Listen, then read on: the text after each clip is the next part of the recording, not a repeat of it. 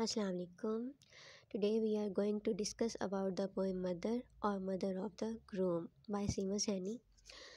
मैंने इस पोएम के बारे में काफ़ी टाइम से सोचा हुआ था कि इस पे वीडियो बना के अपलोड करूँगी बिकॉज़ जब मुझे इस पोएम का डाटा चाहिए था तो मुझे मुझे इजीली नहीं मिला था। सो मैंने सोचा आप सबके साथ भी शेयर करती हूँ इस पे बना के वीडियो। तो आज मैं स्टार्ट करने लगी हूँ। सबसे पहले हम इसकी समरी को देख लेते हैं। ओके, समरी है हमारे पास। Mother of the Groom is a poem about the feelings, thoughts, and memories that the groom's mother feels on her son's wedding day. The mother thinks back to the days when her son was a baby. The poem is written by the Irish poet Seamus Heaney. जैसे कि मैंने बताया, इसके जो poet हैं वो writer हैं वो हैं सीमस हैनी. Poet uses a third person technique to describe the thoughts and the mother is going through. The voice is taken on by Henny as he explains the thought and memories that the mother has. The poem is addressed to the reader. The thought and memories are taken from the mother. The situation that is set in this poem is in a church or wherever the groom has chosen to set the marriage. The poem is 12 lines long and it has been separated into three equal stanzas of 4 lines each. As the poem progresses from first lines, each stanza is separated into different memories that the mother has of her sons during his early childhood. मतलब इस summary में वो ये बता रहे हैं कि ये पोएम ना एक मदर की फीलिंग्स के बारे में है, जो वो यूजुअली नॉर्मली फैमिलीज़ में जो होता है उसको उन्होंने एक तरह से डिस्क्राइब किया हुआ है इस पोइट ने. तो नेक्स्ट हम इनका थोड़ा सा इंट्रोडक्शन देखते हैं. Seamus Heaney was born on April 13, 1939 in Northern Ireland. He earned a teacher's certificate in English at St. Joseph College, and in 1963 he took a position as a lecturer in English at that school. Seamus Heaney is widely recognized as one of the major poets of the 20th century. He won the Nobel Prize for Literature in 1995 for work of lyrical beauty and ethical depth, which exalt everyday miracle and the living past. Haney taught at Howard University in 1985 to 2006. He served as the Oxford Professor of Poetry in 1989 to 1994. यहाँ पे सीमा सैनी के बारे में थोड़ा सा हमें introduction दिया है. इन्होंने कहाँ से क्या किया, इनको ये नोबेल प्राइज़ विनर भी थे और इन्होंने पोइट्री पे भी बहुत ज़्यादा काम किया था और ऑक्सफोर्ड यूनिवर्सिटी में एज अ प्रोफेसर भी जॉब की थी इन्होंने. नेक्स्ट हमारे पास लाइंस हैं. What she remembers is his ग्लिस्टनिंग back in the bath his small boots in the ring of boots at her feats. तो फर्स्ट स्टैंजा में फर्स्ट लाइंस में हम देख लेते हैं इसकी क्या उन्होंने एक्सप्लेनेशन हमें बताई हुई है. तो फर्स्ट स्टैंजा में है, the persona describes how the mother flashbacks the moment when her son was still a very little child. She remembers how she bathed her small son, and the memory really touches her feeling, especially when she recalls it during the wedding day. She was very happy at the past, bathing her son, shining in the bath. However, that was just a sweet memory to her. Presently, she was very sad. She is very sad. Okay, तो वो इसके बारे में बता रहे हैं कि वो सारा कुछ याद कर रही होती है बचपन में अपने बेटे को किस तरह नहला रही होती है बाद में, या किस तरह उसके साथ कितनी ज़्यादा उसकी बॉन्डिंग होती है. तो वो यही फ़ील कर रही है, लेकिन प्रेजेंटली वो सैड होती है कि अब वो तो किसी और औरत का हो जाएगा, किसी और के पास चला जाएगा, पता नहीं वो किस तरह की होगी, मेरा बेटा मुझसे दूर हो जाएगा. तो यही मेमोरीज़, यही फीलिंग्स उसके माइंड में सर्कुलेट कर रही होती हैं, गर्दिश कर रही होती हैं. नेक्स्ट लाइंस में हम देख लेते हैं. Hands in her waved lap, she hears her daughter's welcome. It's as if kicked when lifted and slipped her soapy holds. In second stanza, the persona describes the mother's feeling when she realizes that her son has grown up and daughter-in-law is coming. The first two lines of the second stanza shows that the son grown up and about to get married. Another interpretation of the first two lines is now the mother has lost her son to another woman called as daughter in law. मतलब वो ये सोच रही होती है कि अब वो अपने बेटे को खो देगी, कोई और औरत आ जाएगी जो उसके बेटे पे हुक्मरानी करेगी और उसका बेटा उससे दूर चला जाएगा। तो इन लाइन इस स्टैंजा में इनकी ये एक्सप्लेनेशन है। जैसे कि यहाँ पे दिया हुआ है she hairs are daughters welcome, जब मतलब वो सुन रही होती है कि और लड़की को वेलकम कहा जा रहा होता है। और ये नेचुरल चीज़ भी है, अब इस चीज़ से कोई इनकार भी नहीं कर सकता, ये लाइफ साइकिल है, चलना है, ज़ाहिर है। उसके बेटे ने बड़ा भी होना है, उसने शादी भी करनी है, उसने अपनी लाइफ भी इस्टेब्लिश करनी है। नेक्स्ट हम देख लेते हैं। नेक्स्ट स्ट्रेंजा में हमारे पास है one soap would as of the wedding ring that bended for ever now in her clapping hand. तो थर्ड स्टेंजा में क्या है? The persona's description of the mother prediction on her son's marriage.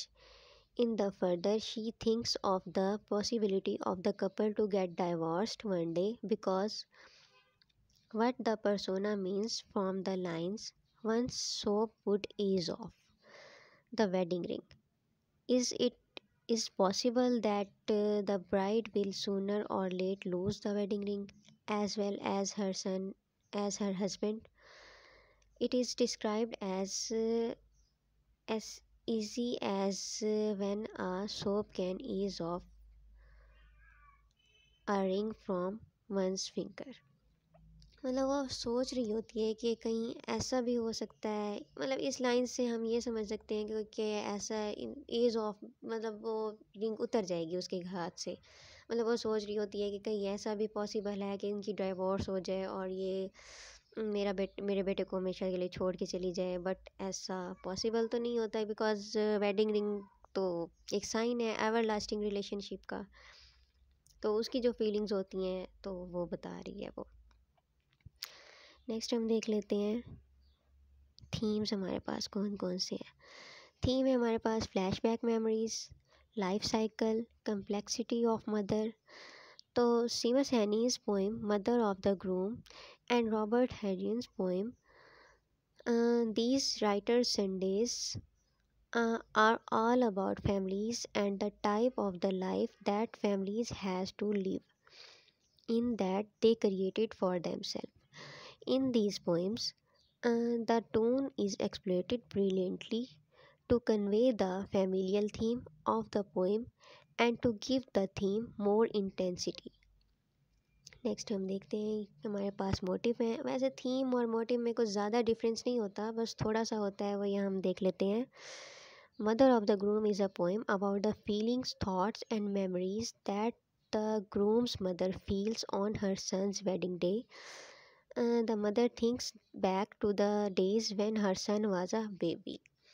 वही जो सारा हमने एक्सप्लेन किया है कि वो सोच रही होती है जब उसका बेटा बेबी था, एक छोटा बच्चा था, तो उसके कितने क्लोज था, अब एक और औरत आएगी तो उसके दिल में डर बैठ जाता है कि वो औरत इसको अब इसके बेटे को इससे दूर कर देगी।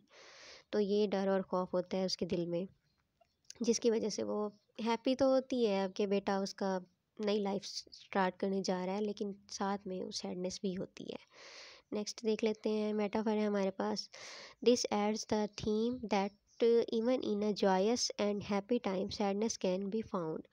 मतलब लाजमी नहीं होता कि अब हम हैप्पी हैं तो पूरी तरह से हैप्पी हैं, इसमें सैडनेस भी हमें मिलती है कहीं ना कहीं। जैसे कि अब मदर को हम देख लें, वैसे तो देखा जाए खुशी का एक मौका है, वो उसके बेटे की शादी हो रही है, लेकिन सैडनेस उसके दिल ही दिल में वो सैड भी हो रही होती है कि मेरा बेटा मुझसे दूर जा रहा है।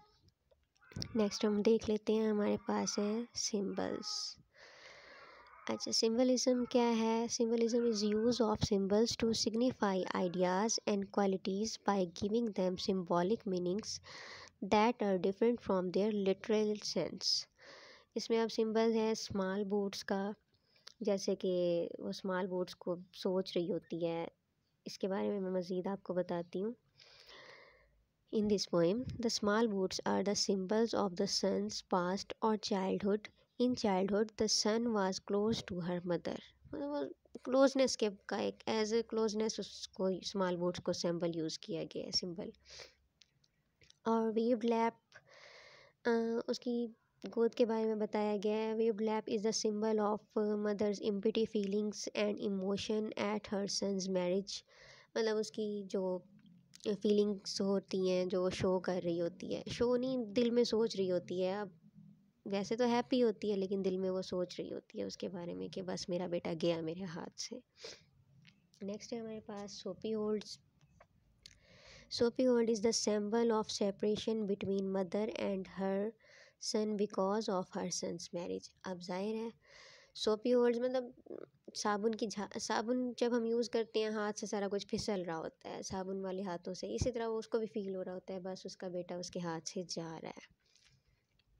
नेक्स्ट है हमारे पास ग्लिस्निंग back is used as a symbol of beauty of her सन। मतलब ग्लिस्निंग बैक उसको एज अ ब्यूटी के तौर पे उसको एज अ सिंबल यूज़ किया गया है।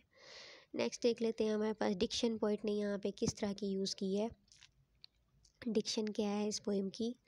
हैनी chosen a theme that is very touching for a mother and a moment which is very symbolic in a person's life. He has brought out the mixed emotions that a mother will feel on the day that her son get married to another woman. Recalling the memories from the past is also very important in this poem because it enhances sadness and the things that have connected them in such and close way. These feelings are described by the best possible selection of word which makes the poem so outstanding. मतलब poet ने इसको बहुत अच्छे से describe किया है, बहुत अच्छे से बताया एक मदर की फीलिंग्स को और मदर और सन के रिलेशनशिप को और एक सन के और उसकी वाइफ के मीन्स डॉटर इन लॉ के, एक मदर के डॉटर इन लॉ के रिलेशन को उसने डिस्क्राइब किया है। बहुत अच्छे से वर्ड्स यूज़ किए हैं। तो नेक्स्ट हम देख लेते हैं आयरनी किस तरह से यूज़ की गई है इसमें। It is ironic how soap could ease of the wedding ring. मतलब इसको आयरॉनिकली यूज़ किया गया है कि सोप किस तरह से वेडिंग रिंग को मतलब उतार देगा, मतलब हाथ फिसलन होगी वो। इसको मीनिंग अगर इसका वर्डली मीनिंग देखा जाए तो यही बनता है कि सोप के साथ उसकी रिंग उतर जाएगी, फिसल जाएगी हाथ से। नेक्स्ट हम देख लेते हैं theme, sorry tone. The tone in Mother of the Groom is very mixed. There is happiness in her memories and when she connect with her child, yet there is also sadness and fear of losing her child to another woman. These memories may be found, but during this part of her life, they seems to haunt her. As a mother, she feels that the moment where she could connect with her son are gone. So poem is sad and happy at the time.